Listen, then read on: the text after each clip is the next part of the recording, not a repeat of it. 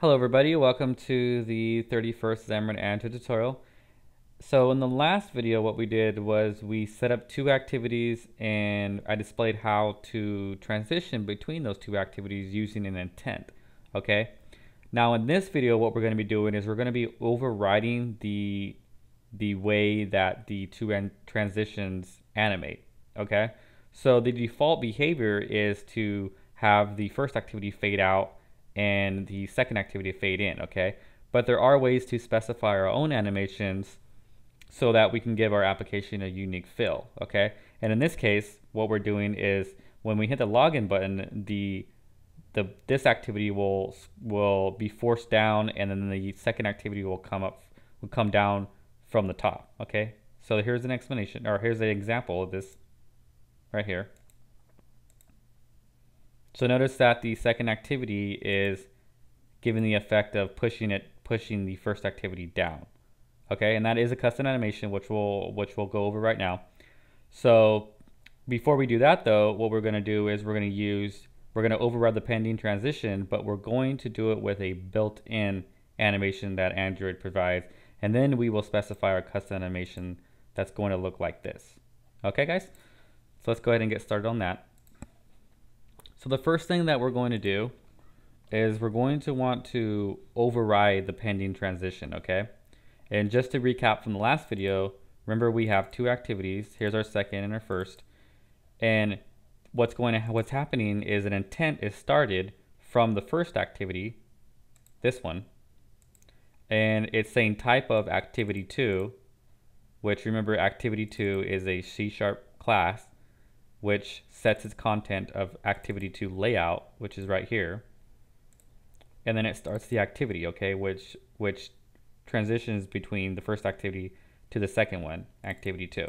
Okay, so what we want to do is you want to specify to override the transition that's pending. Okay, so notice that what the override pending transition method takes is two parameters, a enter animation and an exit animation.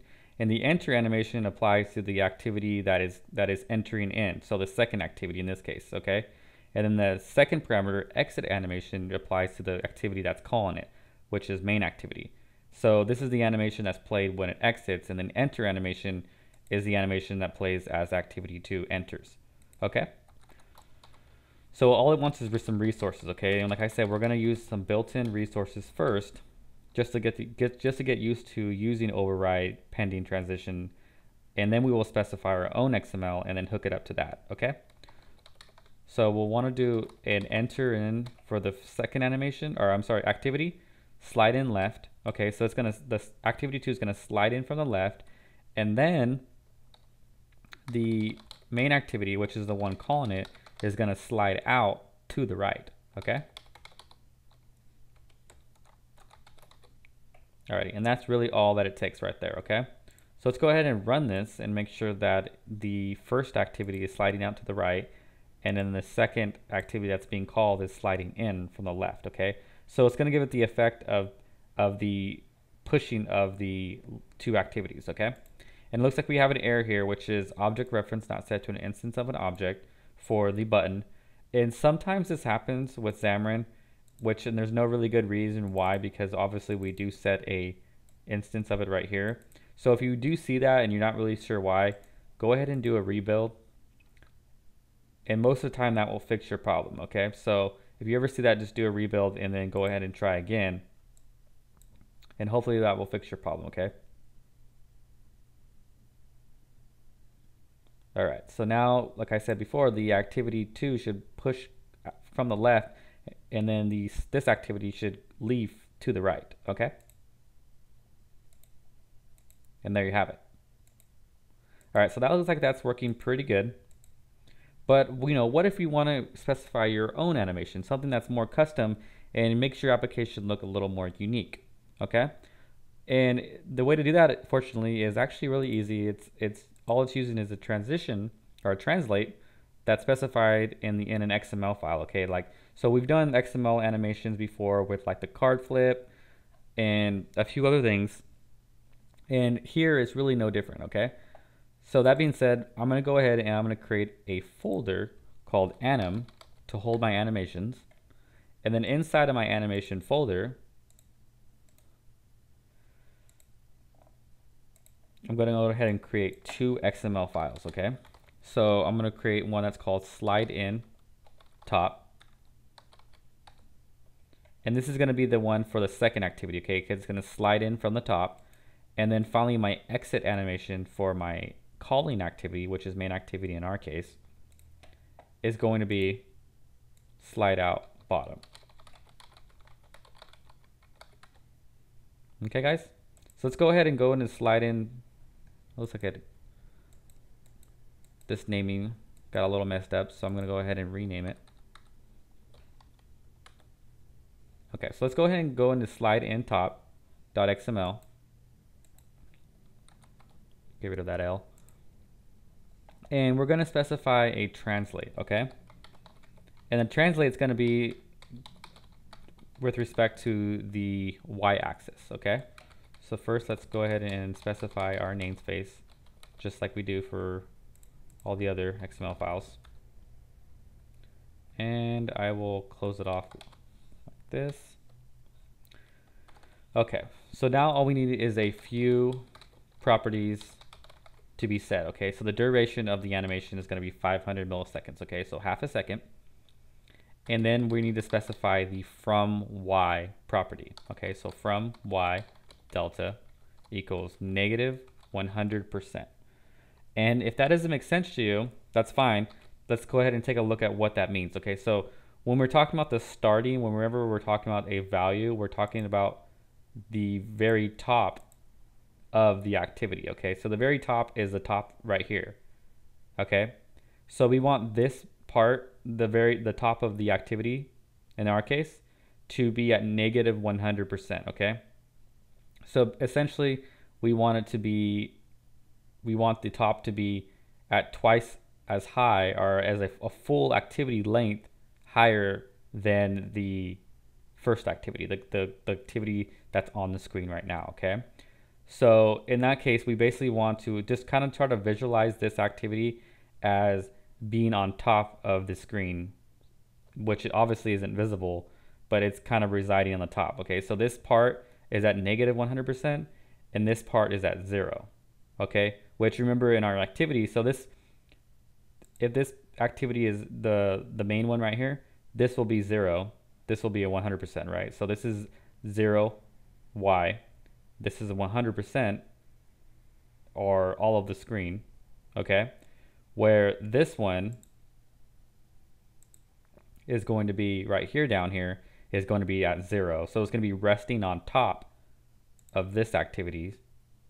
And then, of course, because when we specify a value, we're speaking of the top of the activity.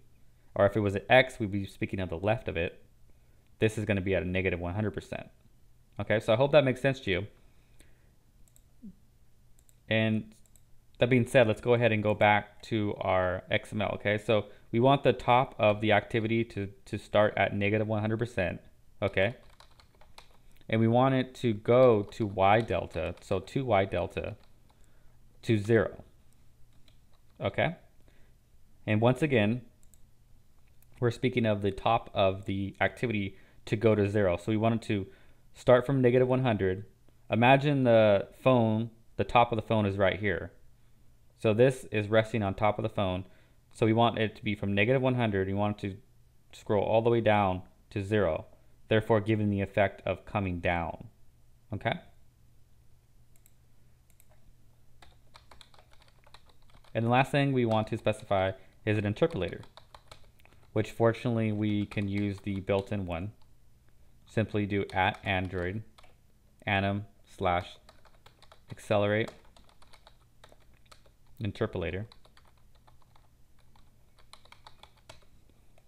Okay, so that's going to be our enter in animation for the activity that's being called, in our case activity 2. Now, to make things simple and to save some time, we're going to go ahead and then copy and paste this over to the slide out bottom and simply change some of the values. Okay, so now this one is going to be, we can picture this is going to be the animation, that's the activity that's already there and leaving the screen. So we want it to start, it's going to be from 0, which is where it's already at. Okay, so from 0 to 100%, which again, we're speaking of the top, of the very top of the activity. Okay, so that's this one. So from 0 to 100%, we want the top to be at 100% of the screen, which is at the bottom, therefore giving the effect of coming down and becoming invisible. Okay, and that's all that we needed to change there. So let's go ahead and save those two and rebuild it. Now we can come into our main activity, and we still want to use override pending transition. However, now we have our own custom animations, so we don't need the built-in one. So how to reference those is resource.animation, and it'll pull up our two animations that we've built. Okay, so we want the enter animation to be slide in top. Okay, so it's going to slide in from the top.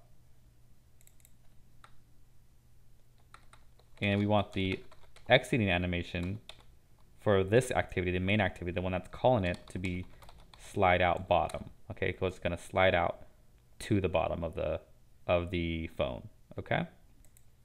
All right. So that being said, we should get the animation that we looked at earlier in this video. We should have the effect of the activity 2 coming down and dropping on top and pushing down the first activity. Okay.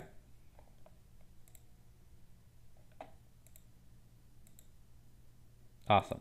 Okay, and we do look like we do have, it's coming down, but this one's not going down very much. So let's go ahead and take a look at that and see what's going on there. Okay. All right, so we have a slide in top, slide in bottom. Let's go ahead and go back to the slide out bottom, and let's try to see what's going on here. And my guess would be the problem is that we didn't specify a %. Okay, so I did leave that out. And let's go ahead and make sure that that fixed that problem. Okay.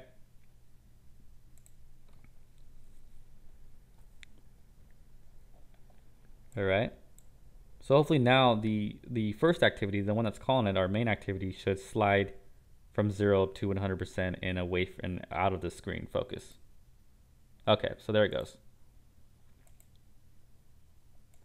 All right, so there you have it, guys. Now with these two files, you can now, manipulate maybe an X and a Y, or you can do even some other stuff like an object animator and start doing some flips and doing a lot of other cool stuff that, like, that we did in the card flip and in the cards animation, like, to flip a card and to bring it in to focus in different ways. Okay, so this is hopefully helpful to get you guys started in the right direction to making your own custom animations for transition between two activities. Okay, so as always, thanks for watching, guys.